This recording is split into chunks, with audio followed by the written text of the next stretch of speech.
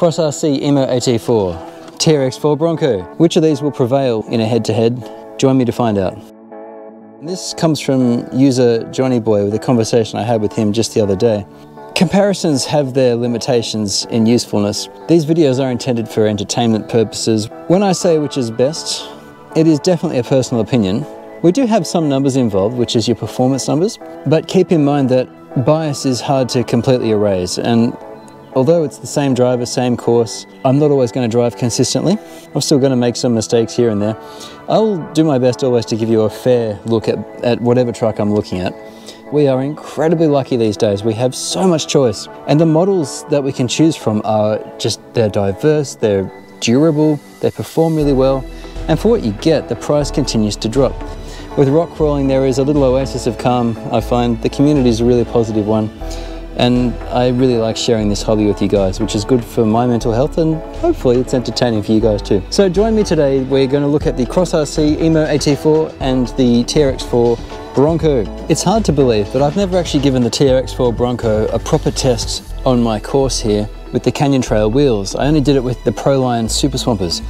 So today the Bronco gets its time in the sun, and then we're going to put it against the EMO AT4. These guys are actually really similar. Two-speed, remote locking diffs, full light system, portals and portals. They're a similar size, wheelbase is pretty much the same, 313mm. They're both heavy in the hand, honestly. So overall, we have two fairly similar rigs. Let's do it. First on the new course is the Cross RC EMO AT4. We're in low range, diffs are locked, let's do it. Both being portaled vehicles here, clearance won't be a big deal. I've unlocked the diffs to help steer sharply. Now we lock it again to get it off that ledge. I'll lock and unlock as we go here. We're currently locked. I'll often unlock to get it around a corner, and as soon as we have the new direction, I'll lock again. This helps me maintain the direction of the truck without losing traction. So we unlock because I want to straighten the vehicle up here. Now that we've got the nose up, we're locked. That's one reverse. No gate touches so far. Now of course we're using the stock tyres that came with the AT4, which are very heavy. That's gate 4 cleared. I'll unlock again, bring it around. I'll lock to maintain traction through, this is a difficult little section here, through gate 5. AT4 handles it, no worries. Now this is a tight little section. I've unlocked again because it's a sharp corner and we have a post in the middle there, fencing post, which the AT4 clears without a trouble. Locking again for traction as I've got a reverse actually. So we've had two reverses just then and we're over. Blick of throttle to get it across the obstacle. That's through gates. We didn't tighten the slipper from the other day. That's through gate 6 anyway with another reverse. The slipper is a bit loose from factory, I think, although it'll suit drivers with heavier throttle usage, but it's actually too loose for me to claw its way up here.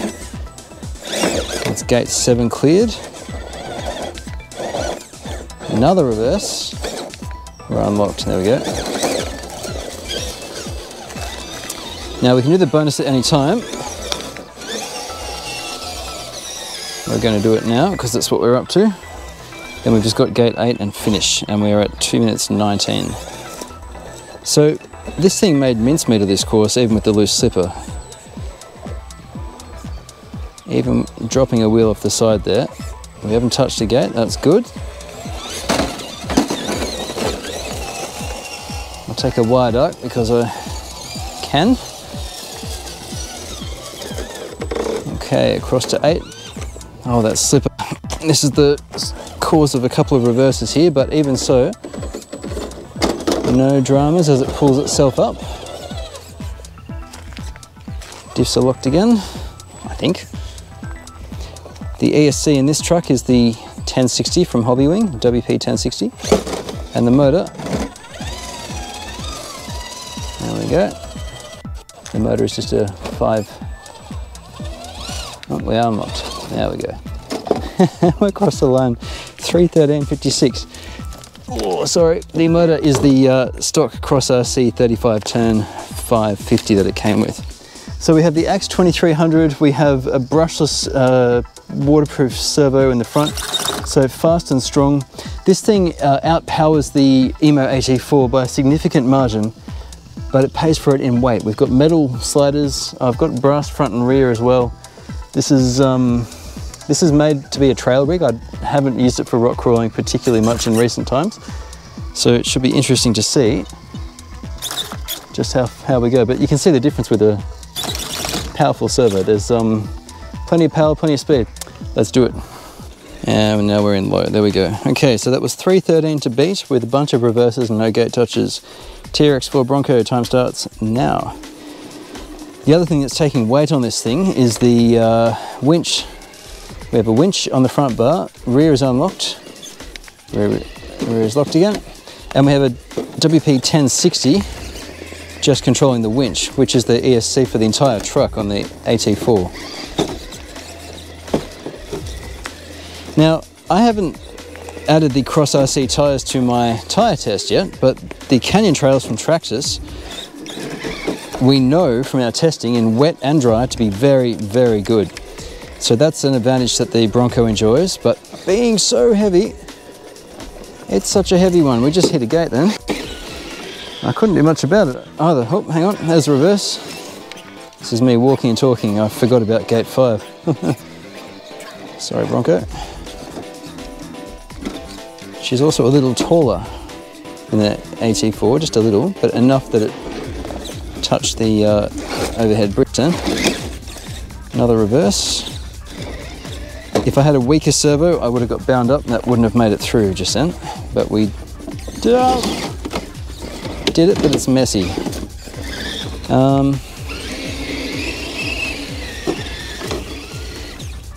What can we do about this? Reverse. Another reverse. Sorry, Bronco.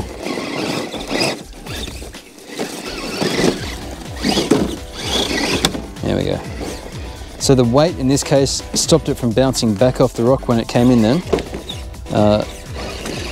So while weight is a disability in some cases, it definitely pays to have that weight in others. Now, I can't avoid hitting that gate, I don't think. We're going to try. There's a reverse. We're going to...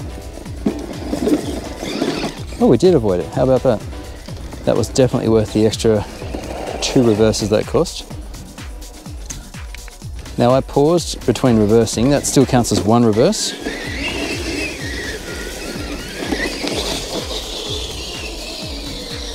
It only counts as another one when you change wheel direction. I really like the FOC, that's field oriented control electronic system in the Hobbywing Axe. That big heavy Bronco keeping itself upright. And we're using the same little 700 milliamp hour 3S battery in both of these trucks for the test. Ooh, that was messy. Another reverse. Now, we had more reverses as the rear locked again, more reverses with the Cross, but we did have a gate touch. On my testing here, we call that 5 points. In competitions, it'd be almost always 10 points. But I'm talking and driving and thinking about what I'm going to say and where I'm going to stand. That takes its toll on the quality of my driving, so we call it 5. I've found from experience that gives us a better point of comparison.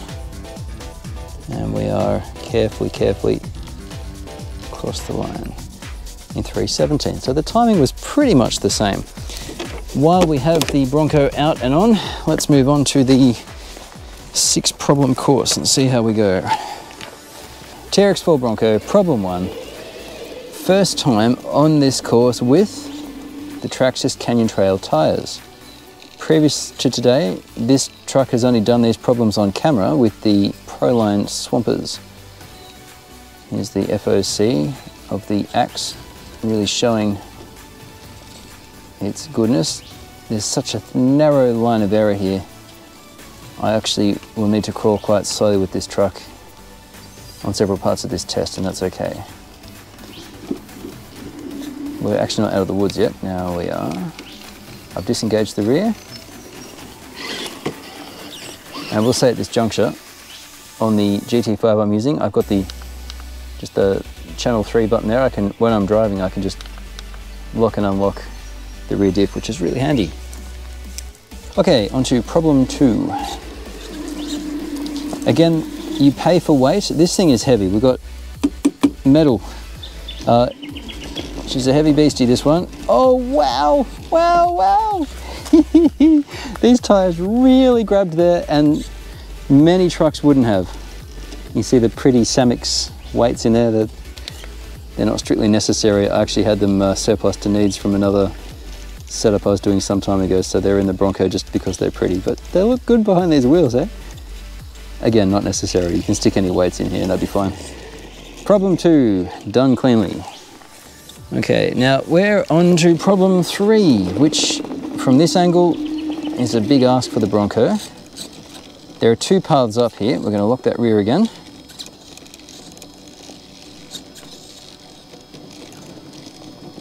No, unlock it. Yeah, this is the way to do it. And now we lock the rear. And it should, hopefully, claw its way up. The skid plate was on the rock then. Oh, look at the tyre deformation in that. There we are. No, I thought we had that. No! Oh, she's heavy. This could be the heaviest crawler I have. I'll leave that footage in. That was actually quite interesting, but we're going to hopefully get it more smoothly this time.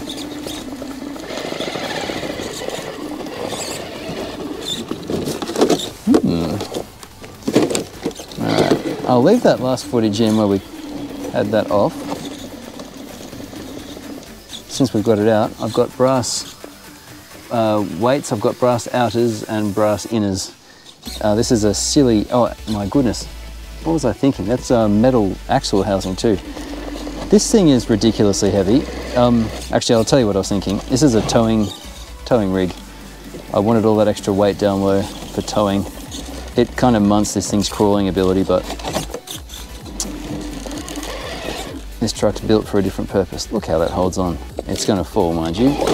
We're going to have another go at this. All right. It's interesting though, eh? Well, I think it is. I've just unlocked the rear because I wanted this to spin freely while these things dragged it around. And I've left it, I left it unlocked. We may not make this, I don't think. I'll have another go. All right, now my rear is still unlocked because, well, pointlessly actually, we've locked.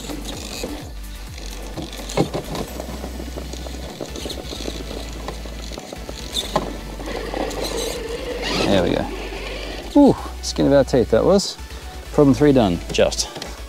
Right, here's our last attempt on problem 4. We've had a few, and although we got close a few times,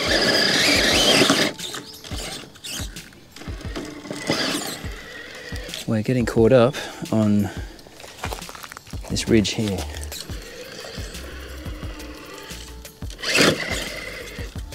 All right, this is the point to be very careful, but I think we'll make it if I give it the right input. There we go. Yeah. All right, that's 4 for 4. All right, problem 5. Again, my first time. Oh wow! So that was the same as the the same as the Cross EMO AT4. It didn't get hung up there. Many trucks do. So this is my first time with the Bronco on the Canyon Trails. I've got to fix the camera so you can see what's going on. This is the first time with the Bronco on the Canyon Trail wheels on these problems, and problem 4 was a challenge, but it did it. I think it'll do 5, no worries. I've got to fix that body, it's popped out. Yeah, there we go, no trouble. That's problem 5 done. All right, here's the big one, problem 6. This is the problem that makes or breaks rigs. It's getting from here over that. I'm going to unlock the rear. Take a little reverse. Having trouble getting the front around there with the diffs all locked up like they are. Lockers are good for traction, but they have a negative impact on steering. Oh, there we go, there we go. I'm going to unlock the rear. I want to be able to drag the front around. There we go, now it's locked again. This is the only chance this car has of getting up. I don't know if it's going to do it, but it's kind of exciting it got this far. I reckon it will do it at this point. Yes! There you go. So the Bronco has done all 6 problems. Couldn't do that with the Proline Super Swampers, but it did it with the Canyon Trails. They are on weighted wheels. Now the AT4 EMO is also on weighted wheels, but these guys have a very similar performance. This thing struggled a little bit more than the AT4, but it does also have extra weight. We've got quite a lot of extra weight in here.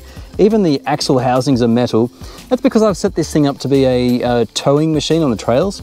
It's all that extra weight I've added really detracts from its crawling ability, I think. But tires and line choice are pretty big. Now my line choice is pretty consistent because it's the same driver, same experience, same trucks, same radio, GT5 for both. The geometry of the rigs is a little different, but even with all the extra weight, the Bronco managed to pull off all 6 problems. It felt they were pretty similar. It was 313 versus 317, so the timing was similar. They're both brilliant trucks. Which one should you buy? If you want access to an enormous aftermarket, the TRX4 has that covered, but the EMO AT4 I think is going to be with us for a while. It is a very, very good truck. I would say personally, if I was only going to buy one, in this case, ooh, I'd be buying on price. They're that similar. I haven't tested the AT4 over the long term yet. This is 4 years old. I bought it new when it first came out, and it has had hours upon hours upon hours on the rocks, on the trails. It's taken so many tumbles. I removed the mirrors a long time ago so that it would slip through stuff. It just keeps going and going and going, and the rock lights are awesome as well. The AT4 I suspect won't be quite as durable, but my initial experience with it so far is that it has really stood up to it. I think long term it's going to be quite a good rig. But they're both very good. We're living in a golden age for rock crawling, I think, at the moment. Things are available, they're getting cheaper all the time. And these are both really, really good rigs. Thank you so much for joining me. Throw me a like if this was an interesting comparison, and I will see you next time on RC-TNT. Now, if you want to see the full review I did of the EMO AT4, you can find that here. That has all the details about this very interesting rig, and I very much like it. If you'd like to see how the TRX4 Bronco has done in the past, check out my rig versus rig playlist. That is here now, and this shows the Bronco going against a bunch of different trucks, but it always is on the Proline Swampers. So the Canyon Trails really woke this thing up, and so rubber matters. Who knew?